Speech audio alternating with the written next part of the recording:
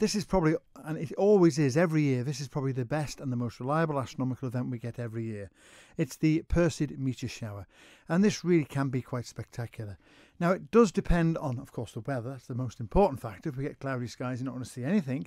But if we do get a clear night, unfortunately this year it's just after the full moon, and the full moon this year is on the 14th, so literally a few days after the shower peaks, which is normally around the evening of the 12th stroke morning of the 13th. But even the full moon will not drown out the brighter meteors, and this shower is one of, there's probably 2 showers a year that are quite spectacular. The Perseids in August and the Geminids in December. And unfortunately, they're both the same rough distance apart, so the full moon will affect both, or neither, as the case may be. So this year, the full moon's going to affect both of them. Does that mean make it less bright? Yes. Well, we want no. The full moon makes the faint meteors invisible because of bright moonlight. Obviously, we astronomers, we love looking at the moon. Of course we do. It's a special object. But the best time to do stargazing is, of course, when there's no moon in the sky. So the week each side of the new moon is the best time to do stargazing. But unfortunately, this year it's the other way around. Full moon on the 14th. That means it'll be just past quarter moon, or well on its way past quarter moon. It'll be about 3/4 or gibbous moon. So it will drown out the faint meteors. But the Perseids are so good that even if the moon is as bright as it will be, you're still going to see some meteors.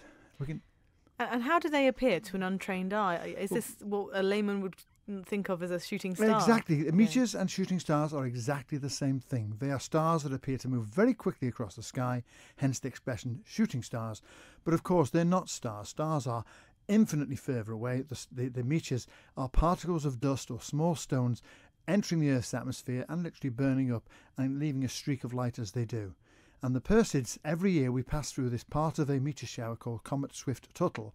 The remnants of the comet is still visible, but the remnants or the debris from that comet has been spread out right round its orbit. And as the Earth intercepts the orbit of this comet, we get this meteor shower. Rigorous clockwork every year. Some years it can be really spectacular. A couple of years ago, beautiful evening in the Isle of Man, no moonlight to interfere. I think it was August 2015. And it really was spectacular. I saw about 60 or 70 in less than an hour. And that really is special. I mean, you sit there and you see none, and then all of a sudden, bang, bang, bang, you'll see 2 or 3.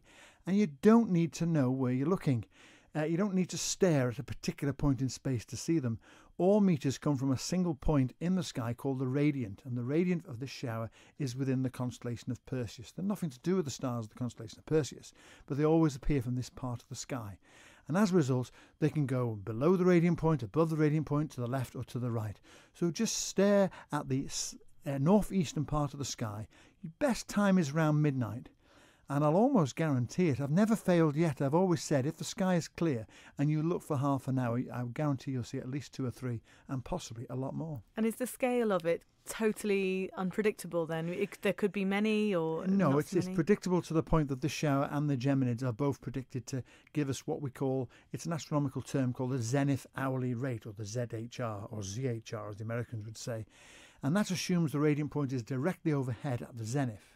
So you'll see them coming from directly overhead in all directions. Well, the radiant point isn't overhead, it's on the northeastern horizon.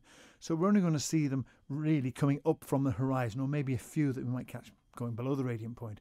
So we get to see 30 or 40 minimum. But on a good year, who knows, you could get 60 or even up to 100.